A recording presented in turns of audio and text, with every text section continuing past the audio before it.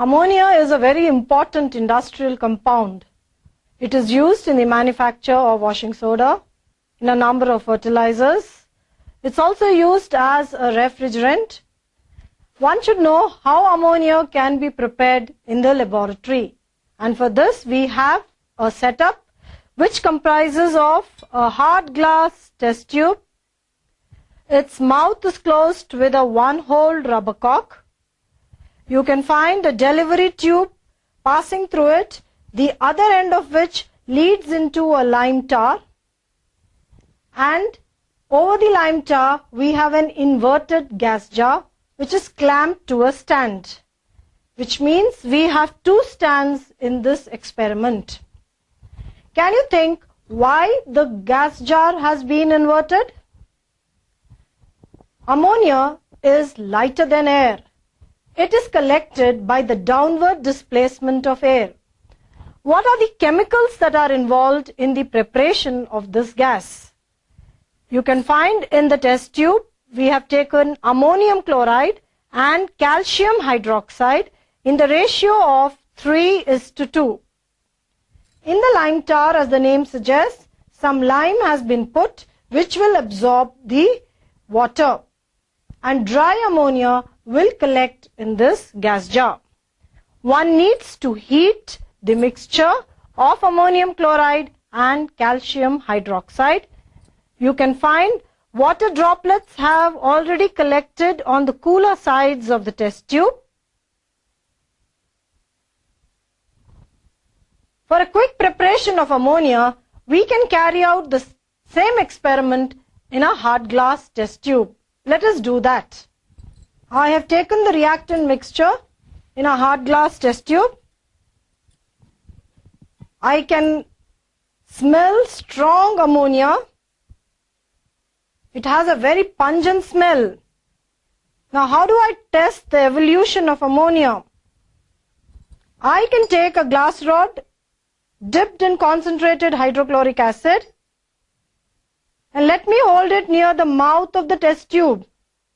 You can observe dense white fumes. Ammonia has combined with hydrochloric acid to form ammonium chloride.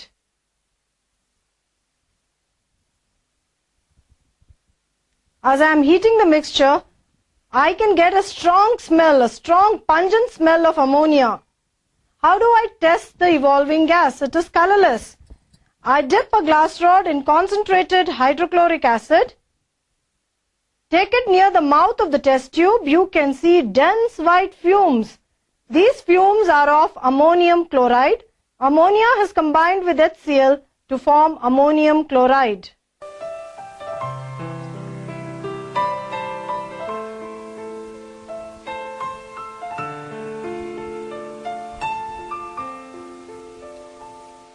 Now let me take a litmus paper, a red litmus paper. This is a red litmus paper. I make it moist by dipping it in water. Let me hold it near the mouth of the test tube. I find that the litmus paper has turned blue. A red litmus paper turning blue tells us ammonia is basic in nature. Remember, ammonia is highly soluble in water and it forms ammonium hydroxide. This is red litmus paper. I'll dip it in water, make it moist. I'll introduce it into the mouth of the test tube. See what the evolving ammonia gas has done? The ammonia gas that has evolved has turned red litmus into blue. It has changed the color of red litmus to blue, which means ammonia is basic by nature.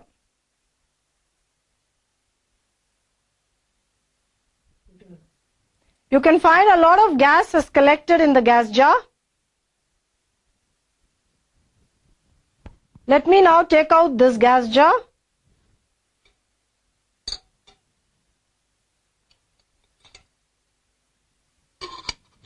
And cover it with the gas jar lid.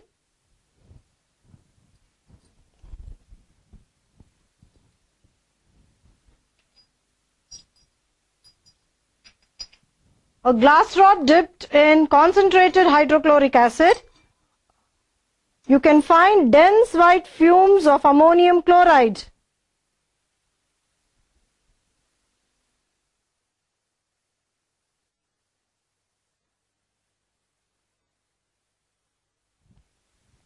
Let's have a look at the equation. Ammonium chloride with calcium hydroxide giving us calcium chloride, water and ammonia, and you can see the arrow upward. It's a lighter gas, lighter than air, highly miscible in water. Now ammonium chloride and calcium hydroxide, as mentioned earlier, are taken in the ratio 3:2. And when I dipped a glass rod which had concentrated hydrochloric acid on it, that is, a glass rod dipped in concentrated hydrochloric acid, when taken in a test tube which contains ammonia, dense white fumes of ammonium chloride were observed. I have taken red litmus solution in the beaker. I have collected ammonia gas in a test tube. You can find gradually the water level is rising. I'm trying to cool the gas.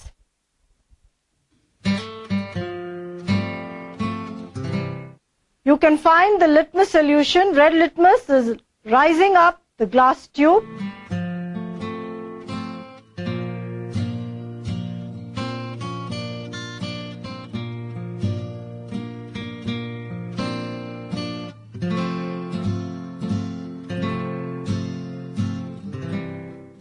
And you can find that as ammonia is coming down, it's dissolving in the litmus solution.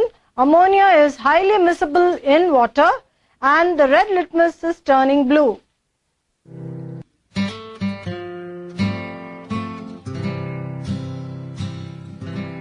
You can find the blue litmus solution has risen up the glass tube, and ammonia, as it is coming down, ammonia is highly miscible in water.